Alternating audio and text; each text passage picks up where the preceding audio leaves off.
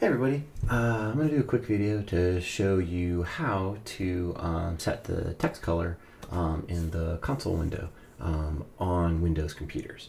So this trick's only going to work on Windows computers. Sorry Mac and Linux folks. There's ways to do it on those, but this video is just going to focus on Windows right now. So you can see that I made my very own function. It's a void. It says set text color and it takes in an integer.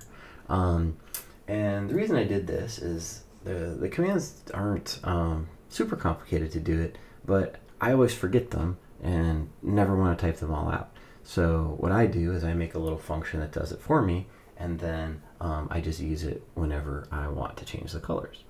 So, so here's the prototype. It's a void. You set the text color. Let's scroll down and see what it does. Well, this is where we're going to use some stuff that's built into some libraries so that we, you know, might not know how it works behind the scenes. And that's one of the nice things about writing our own functions, is because we can make it a little easier to handle. So, so these two commands, this first thing is a handle H, and it says get standard handle, standard output handle. And really, it's just going in and asking for, well, whatever the handle thing happens to be. It's not too important to us what it happens to be. We just know that we need it to do this next command, which is set the console text attribute. Well, what are the two things it needs? It needs, well, one of these handles, and it needs a number. The handle seems to be what changes the actual text, the attribute we're changing, and N is the number of the color we want to give it, because it turns out there's 256 different sort of colors we can give it, and we'll kind of experiment with that in a minute when we run it. So notice I also have a new include. I have a second include up here called windows.h, and this is going to let us use a lot of these special commands. This is just one of them, but there's things like beeping and some other things that you can do. Okay, so how do we use our nice little function? Okay, so we've copied down our code here, and what this does is when we set the color, the next line or the rest of the things that you see out are going to be that color.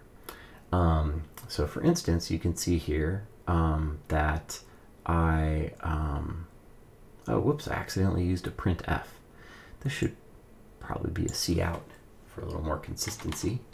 Printf is kind of an old school way of printing things out, back from old C. And really, we don't use it much anymore. Some people like it still, but it has its limits, so it's better to use cout. So what I did is I started off and I made a variable called an integer called color number, because I wanted to try out the to see what color 2 happened to be. I asked the person for the name, and then I have some like fun things that I print out. But notice in front of each cout statement, I set the text color to be a different value. So I tried a bunch of different ones. I did a little experimenting and I found out 7 is kind of the default value.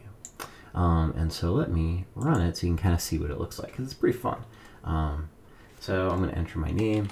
As always, I shall be Taco Wagon, which comes from a story my kids made up, so I'm very partial to it. You can see here. The first color is, I type in my name, it's normal colors. And then it's, might be a little hard to see here, but it's, the first one is green. So the color 2, the number 2 actually corresponds to the green. Green's my son's favorite color, so, you know, hey, it works out. Then I bumped it up to 11 and I got this sort of teal color. And then I got crazy and I made it 110. And that gave it sort of yellow on a yellow background. So that's actually one of the fun things that happens with these colors, is that basically they're in groups of 16. So like the first 16 are just, you know, the basic colors. Then the next 16 are those basic colors with a different background, and so on and so forth.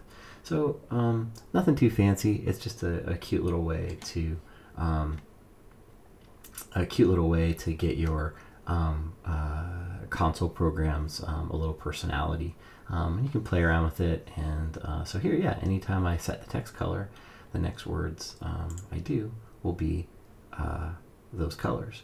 So yeah, have fun with it. Pretty neat little trick. Thank you very much.